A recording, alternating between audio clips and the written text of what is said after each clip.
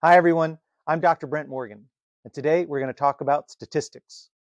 More specifically, we'll talk about descriptive and inferential statistics, and we'll get some hands-on experience using the MagicStat platform.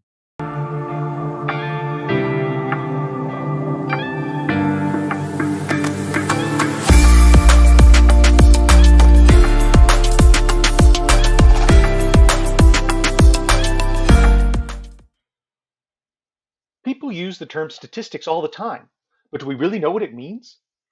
Statistically, women live longer than men. Party A is likely to get more votes than Party B in the next election. And statistically, meaningful relationships with their loved ones make people much happier than anything else. So, what is statistics then? Well, statistics is the science of gathering, organizing, analyzing, and drawing conclusions from data. Typically, we have some population of interest from which we'll draw a sample.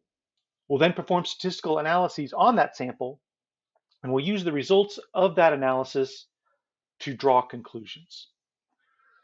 Statistics is typically broken down into two different types: descriptive statistics and inferential statistics. With descriptive statistics, we're looking at how can we describe this data set. So we're looking at measures of central tendency. What does a typical score in this data set look like? Or measures of variability. How spread out is the data? Or is it all clustered together? With inferential statistics, we're looking to make an inference and to try and draw conclusions and generalize beyond the current data set. So here's where we're looking at group differences, for example, or covariance. As variable A goes up, does variable B go up or does it go down? Or neither. So again, we typically can't assess the entire population, so we take a sample and then make inferences about the population based on that sample.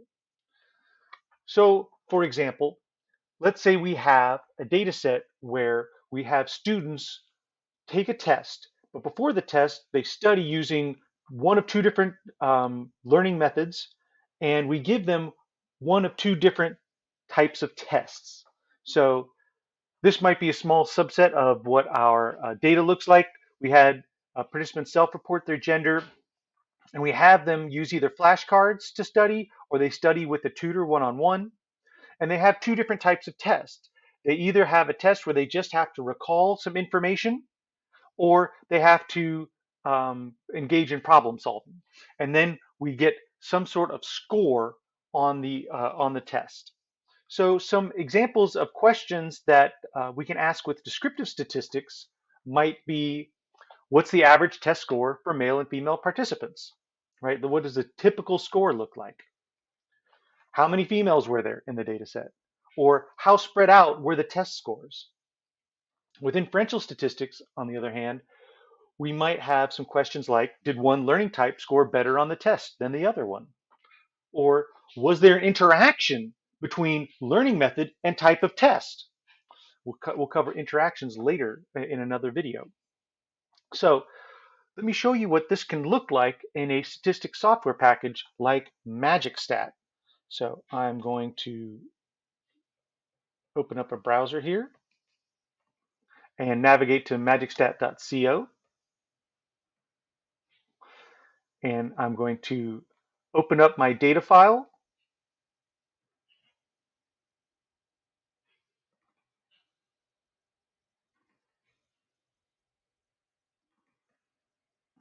And here's the data file that we just looked at, right? We start here with the total number of participants in the data set. We get an overview of our first five and last five here. On the right side of our screen here, this is all the descriptive statistics that we're getting here. So we have it split into our categorical and numeric variables here. And then for our numeric variable, this is just an ID score, a unique identifier that's not included here. But so then for here are the descriptive statistics for our test score with our mean and standard deviation, minimum and maximum, and our quartiles, as well as the modal score here. And then we have some displays. We have our bar charts for our categorical variables, and then we have histograms for our numeric variables, as well as box plots. Okay, so let's go and look at an example of one of our inferential statistics questions that we had. Let's look at if there was a difference between the two learning methods. So we'll perform an independent samples t-test here, where we'll use learning method as our independent variable and see that our flashcards and tutor are both automatically identified as our two groups. And then for our dependent variable will be the test score. We'll see how these two differ on test score. We click analyze, and here's our output. So our mean for the tutor was a 72 and 2/3 roughly, versus the flashcards had only a little higher than 63.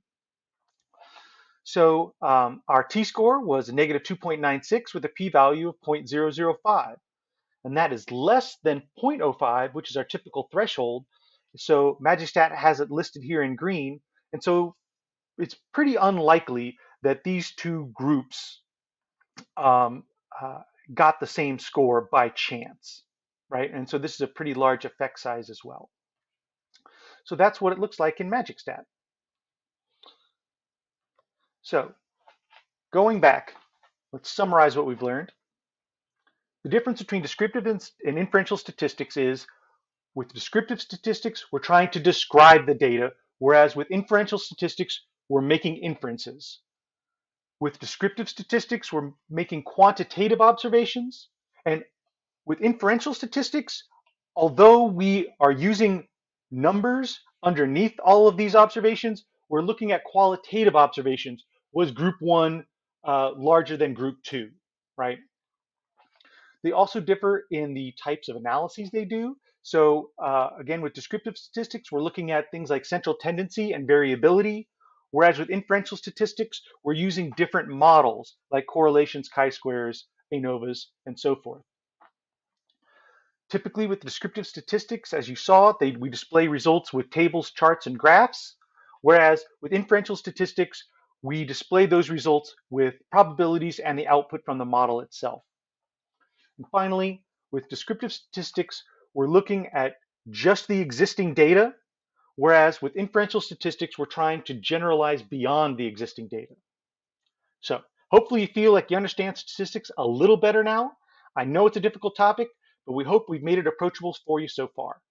Thanks, and make sure you check out the next video.